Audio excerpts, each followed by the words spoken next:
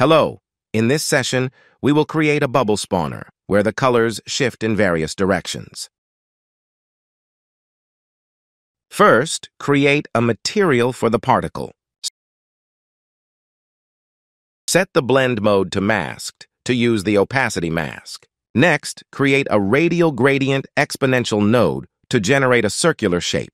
Use the power node to reduce the size of the circle.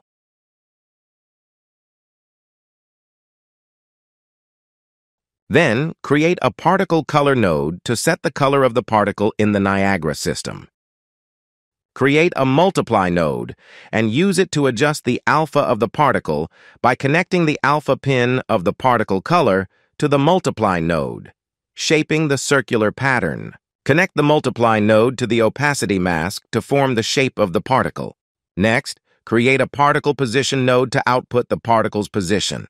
Since this position is based on world position, use a transform position node to convert it to local position, ensuring it aligns with the Niagara system's location. Create 3 rotator nodes to rotate in the X, Y, and Z directions independently. Use the component mask node to separate the particle position into R, G, and B components and connect them to the rotator nodes.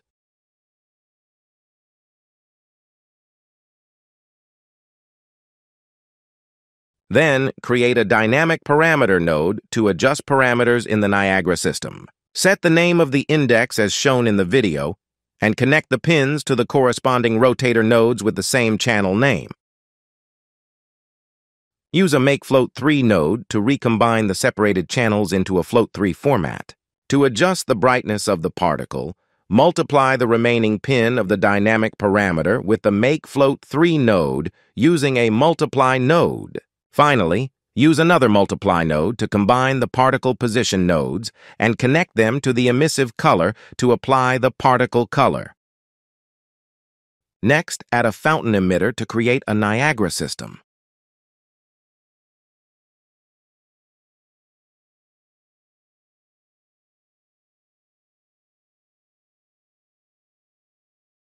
To create a spreading movement, remove gravity force, set the mode to from point and add velocity, and adjust the values.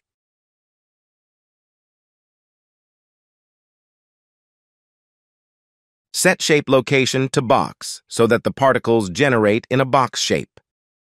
To accommodate the large number of particles, set the sim target to GPU in Properties and configure the bound box. Increase the particle count in spawn rate.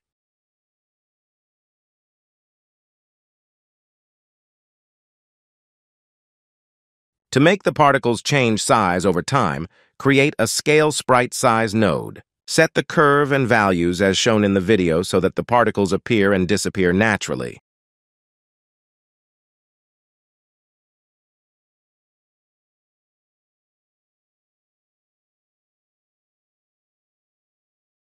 Next, set the material in the sprite renderer to the material you created earlier.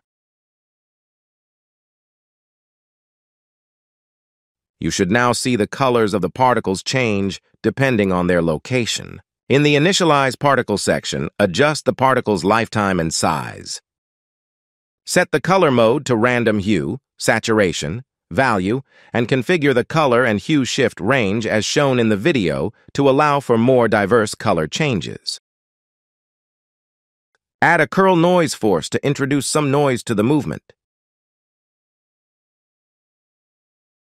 Then, add a point attraction force to make the particles gently pull toward the center.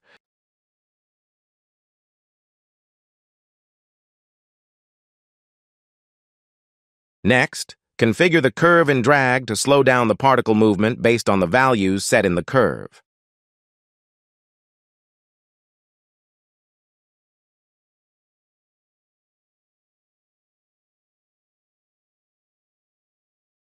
Create dynamic material parameters to get the dynamic parameter value set in the material. Add a curve to the bright parameter to change the particle's brightness over time.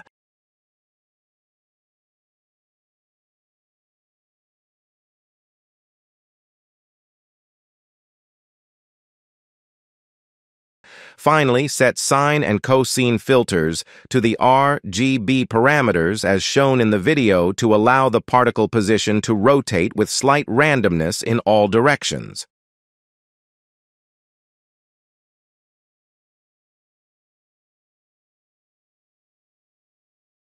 After setting these parameters, you'll observe that the particle colors shift as they rotate in all directions.